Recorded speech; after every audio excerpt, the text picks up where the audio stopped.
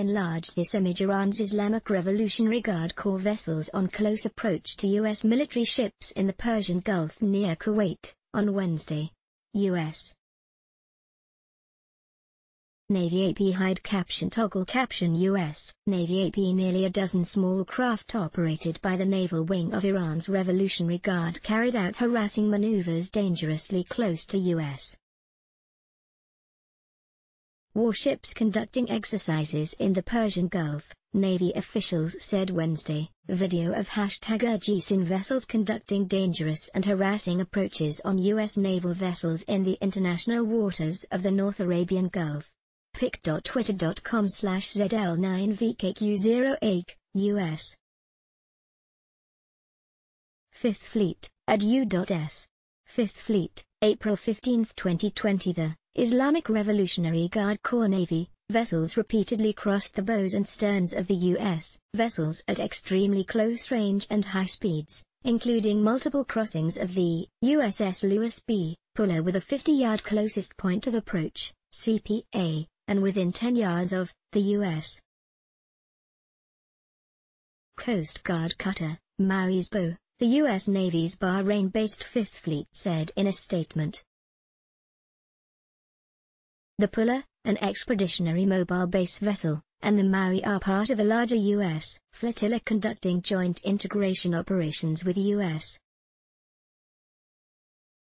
Army AH-64E Apache attack helicopters in the international waters of the North Arabian Gulf, also known as the Persian Gulf, according to the Navy. The U.S.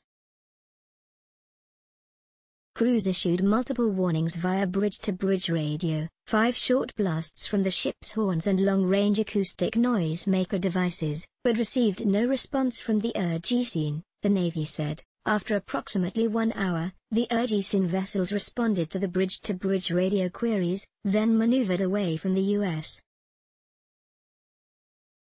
ships and opened distance between them. The Navy said the actions of the Iranian vessels were dangerous and provocative and increased the risk of miscalculation and collision.